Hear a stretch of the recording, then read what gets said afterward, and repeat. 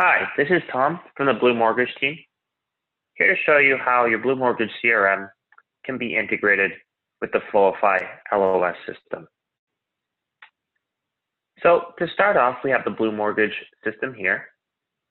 And what you can see is it's new this week. And we don't have anything currently new this week. Let's say it was the beginning of the week. So let's see how we can change that by just adding a loan flow within the Floify system. So let's switch over to Floify now. So I'm opening up Floify, and as you can see, I've opened it up to a new loan flow. So let's start. And I'm just going to name this loan flow 789 as an example. I'm going to put in the borrower's email. So my name's Tom, so I'm going to say Tom Hall, and then let's make this person for 789 as well, and put them at Gmail, just as an example. First name Tom, last name Hall, and then another example, phone number, say 519-555-4365. Then finally, my expected closing date of my loan. Let's pick this here. And so we've started that loan flow. And there we go, it's created, and I can see that loan flow 789 there. But now let's switch over to the BluMortgage system and see what's happened. So if I just quickly refresh, I can see that that loan flow 789 has been created, which is perfect. And so you can see most of the information has come over, the loan flow, the name, the expected closing date. It starts at the beginning of our stages here. And I also get the Floify loan ID as well.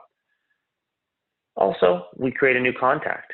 So this person, Tom Hall, has been created within your BluMortgage system as a person who's associated with this loan flow 789. That's their name, and we also get their contact information that comes over as well. So now with that complete, let's show some of the other pieces of the functionality. So let's say you're working through in this system here, in the BluMortgage system, and you get to the point where you say, do you know what? They're at the stage now where they're pre-approved, and so you just click it here, and now within BluMortgage, we know that this is pre-approved. But what happens in Floify? Because we're going to want that bi-directional capability to see what's happened. And so if I come back over to this loan 789 here, I can just take a look at the loan flow itself. We can see that that pre-approval milestone has been checked off, which is exactly what we would want. And so you can see we're getting that bi-directionality in terms of the milestones in Floify and the stages within BluMortgage.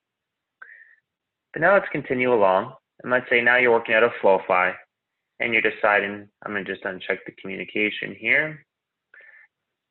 But you're deciding that you're going to continue your process here. And so we go through the various stages. We're checking them off. And then we get to submit it to underwriting. And the reason that I wanted to get to submit it to underwriting, it's because what we call a key milestone. And the key milestones in Floify are going to be your pre-approval, your submitted to underwriting, and then your loan funded. We consider these key milestones because they relate directly to a milestone in BluMortgage that I'll show you in just a second. So this is what I wanted to do in Floify. So let's see, once again, what's happened over in BluMortgage. So let's switch over. I'm just going to quickly refresh. And so when I refresh, we see that the stage is updated from pre-approval to underwriting in progress. And this is where those key stages come into play. So the key milestone in Floify pre-approval maps to pre-approval here. The key milestone of submitted to underwriting goes to underwriting in progress here. And then the key milestone of loan funding goes to the stage here of mortgage closed.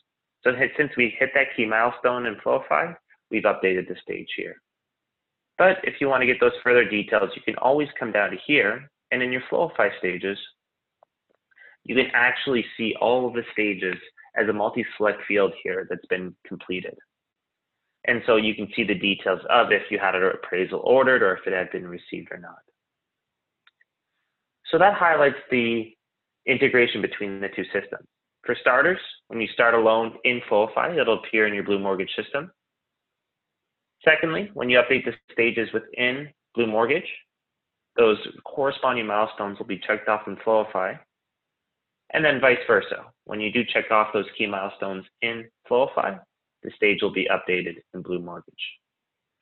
Thanks for watching. I hope you guys are excited about this as I am.